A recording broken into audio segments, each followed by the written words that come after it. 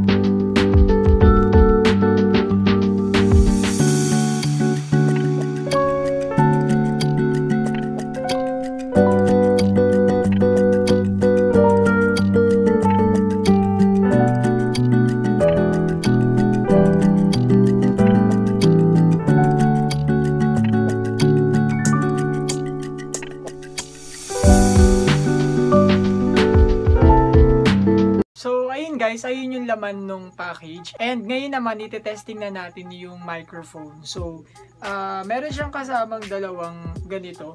Not sure lang anong tawag dito. Parang audio splitter ba tawag dito. Ayan.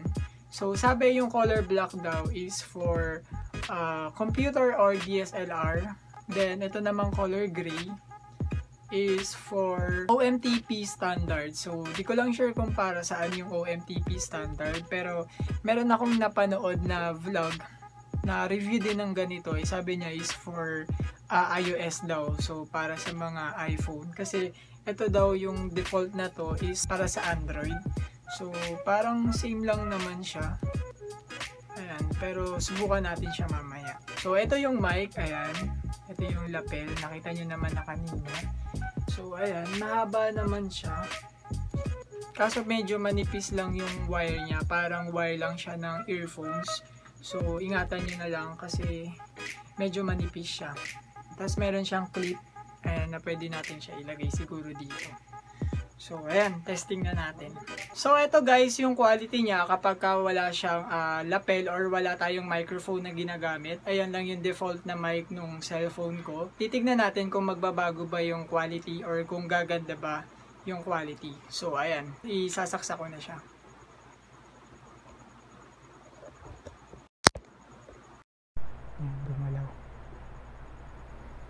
So, ayan guys, ito yung audio quality niya kapag nakalagay na tong microphone. Kapag nakasuksok na siya dun sa cellphone. So, ayan. Di ko pa alam kung nagbago ba yung audio quality niya. So, mamaya ko pa malalaman. So, i-test muna natin siya. Mic test.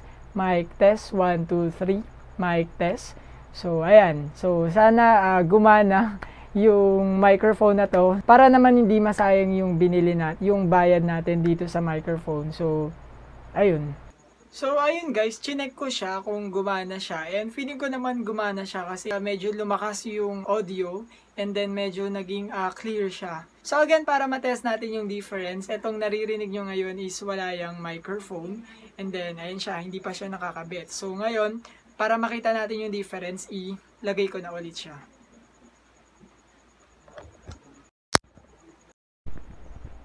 So, ayan guys, ito na ulit yung quality nung audio kapag nakakabit na yung clip-on lavalier microphone. So, ayan, kayo na lang humusga kung maganda ba yung quality niya or kung nag-improve ba yung audio quality ng ating video. So far, sa narinig ko kanina na satisfied naman ako and nagandahan naman ako sa audio quality niya.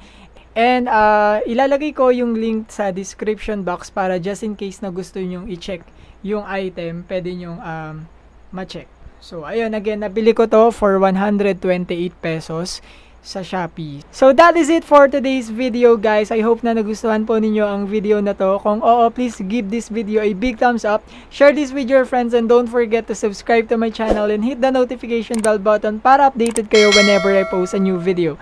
Again, thank you so much for watching and keep safe. Bye-bye!